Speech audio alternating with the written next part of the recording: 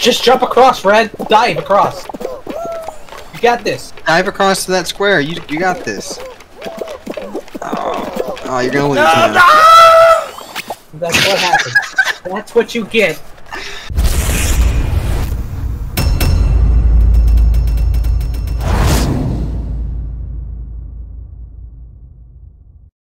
So let's talk about Fall Guys. This game has started off as a huge hit with over 1.5 million players logging in just the first 24 hours of it being on sale. Fall Guys is what happens when you mix Wipeout with Jelly Beans and you have a party game.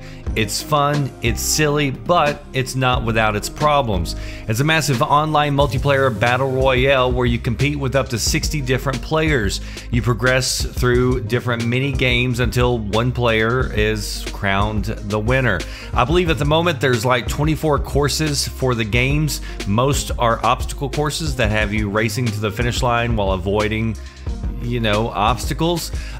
Seeing people bouncing off one another or go flying in the air after getting hit with a windmill or run over by an orange, it's all pretty hilarious, and the races are by far my favorite part. There's also memory games, which are a little boring to be honest, but sometimes can be kind of funny if people aren't paying attention and everybody just jumps to the one block that everybody else is on, and then you find out that everybody was wrong, and so they all go getting knocked out, which I've actually done myself. And there's also team games that have modes sort of like tag or soccer or capture the ball. At the end of each round, several of your competitors are knocked out until again, eventually one player is crowned the winner. The controls are incredibly simple. It's basically just run, jump, dive, and grab. But the ragdoll effects, the hit detection, and a lot of the randomness that you'll encounter is going to leave you laughing whether you're winning or losing. And even if you do get knocked out, it's super quick to just jump back into the queue and get back to playing. And I think that's like a lot of the game's charm, is that it doesn't take itself seriously. It's easy, it's fun to play, and even if you're losing, you're not but just a few moments away from getting back in and giving it another go. You can play solo, and I've definitely played quite a bit of solo, still had fun, but there's tons more enjoyment in playing with friends. And even if you're knocked out, you know, it's fun to watch your friends and either cheer them on or laugh whenever they fail. The prizes for playing are strictly cosmetics, so you're just playing for different paint schemes and dressing up in different costumes, and the season actually offers a lot of these different rewards so that you get them as you continue to play. It also rewards you with a lot of in-game currency to be able to go into the store and buy what you want.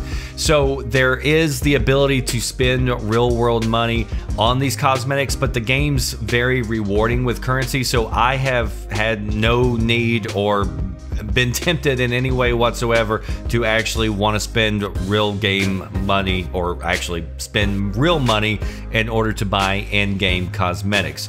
So it's a good game to pick up and jump on if you're short on time or just want to grab a few rounds with friends. And if they keep adding maps and modes, it's definitely going to be something that I keep coming in to check up on.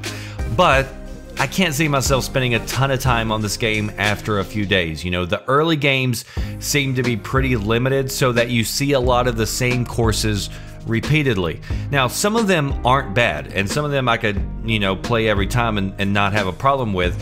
But due to the physics and randomness of where you start, even if you're playing some of the same levels, it doesn't always mean that they turn out the same. Doesn't always mean that you're going to be able to cross the finish line, even if it's a map that you really like. Some, though, are a lot better than others. There's maps like Seesaw that I feel like I'm playing like 75% of the time, and if you start up front, it's like super easy to go through the map. But if you start at the back, where other people have already kind of jumped on the seesaws, then it can be really frustrating because they're like all over the place. Another huge frustration is team games. There needs to be an option to remove these from the lineup, because it sucks if you're doing good, like on the obstacle courses and everything else, and then you get stuck on a team game map where your teammate sucks. You get knocked out because of no fault of your own. And so I think it would be good to have a team mode for people who are partying up or who want to play those types of games but I would rather just avoid them altogether. Like, I kind of go, ugh, anytime I see a team game come up for the most part. There is one game that I kind of like where you're stealing eggs and stuff, but that's kind of fun, but pretty much everything else I would skip on.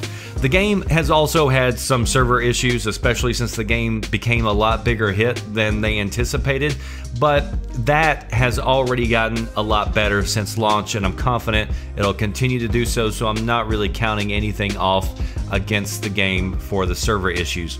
Overall though, I'm happy with my purchase. I bought it. I didn't get a free review copy or anything like that. It's $20 on Steam, and I've gotten that much enjoyment out of it and will continue to do so. If you're playing on PlayStation, the game's currently included with the PlayStation Plus subscription. So if you're subscribed to that, there's no reason not to grab it on PlayStation.